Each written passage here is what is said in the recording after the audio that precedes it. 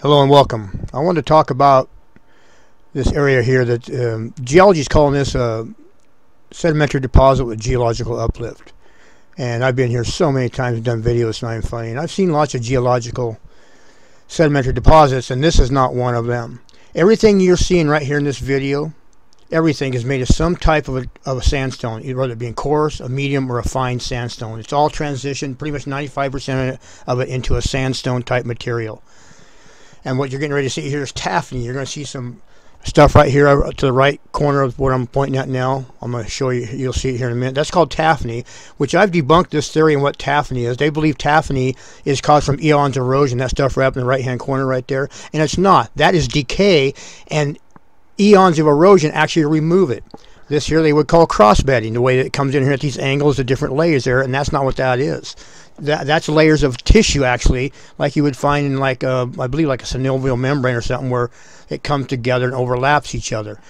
Now, up there along the timberline, you're going to see that up there. That's also a bunch of decay. All this is some type of a sandstone, every bit of it. I've looked at this, I've broken it open, and it's all transitioned into one of three types of sandstone. Like I said, a coarse, a medium, or a fine sandstone. Some of it's real compacted, some of it's real loose, some of it's real grainy, but it's all a type of sandstone. No one can, if this is a sedimentary deposit, then tell me what the sediment, what those pieces are all over in it. It's not rocks and sticks and twigs and trees and stuff like that, you know, that are petrified. It's none of that. This is not a sedimentary deposit with uplift. This is actually a carcass. This is part of a carcass, and this is all decay, like you're looking at right above that, what they would call that a sedimentary layering right in there, many layers. And that there part is not, most of that right you're looking at right there now is not a lot of sandstones. There's type of kale and clays in there. That right there is all sandstone. The big round objects I'm getting ready to show you are all sandstone. What I'm trying to say is there's no way this is a sedimentary deposit and all transition into sandstones. That's not the way it works, okay? And this was never under a lot of pressure and heat and transformed this all into that. This never been heated or anything. And so their theory on this being a geological sedimentary deposit with uplift, look at that. That is decay. That is decay of some kind of tissue, and that below it is a transition point. Okay, that there that you see below it. And these carcasses are all over the earth, that the earth is created out of them. And you know, the Kolbrin Bible speaks of this, that the earth's land masses were built up by carcasses that fell from the heavens. Two big dragons that were cut up, and then you find that big dragon head, which I'll show you in a minute here, that's on earth, that's China's basically living on, in Mongolia. A huge dragon's head. You know, and it's not pareidolia. I mean, everybody sees what it is, and it is what it is. And so what you're seeing below that chunk right there, that is a transition point. And the stuff above it is decay. That is not a geological taphany. That is actually decay, and wind and weather and stuff like that is removing it. It's not making it. I've done many bits, and all that right there, those are all some sort of a type of a sandstone.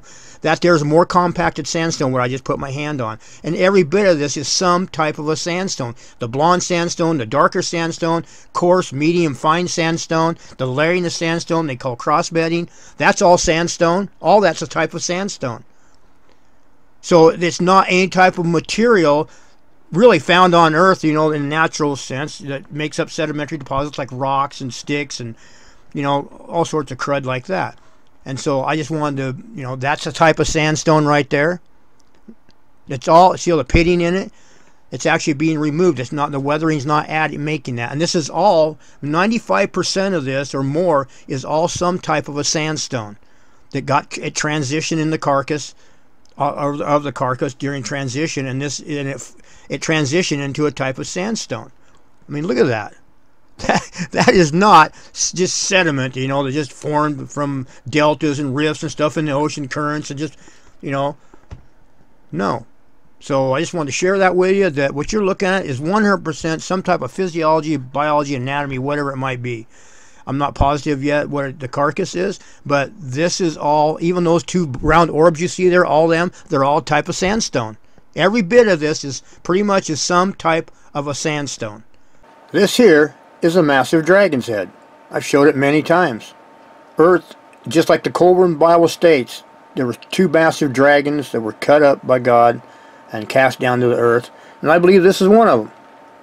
Right eye, left eye is over here. Crown of his crowns are up here. Bridge of the nose down to the mouth. Got his flailings in here.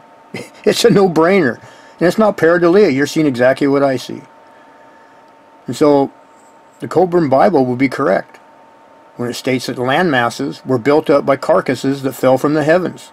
And that's what we find. We find these carcasses all over the earth. And then you see this, what they're calling a sedimentary deposit, with everything in it's been turned to a type of sandstone. That's impossible geologically speaking, okay? Things would be petrified different. They wouldn't all be turned to a sandstone like that. Alright. Have a blessed day. Maybe we'll be doing another video soon. But you just never know.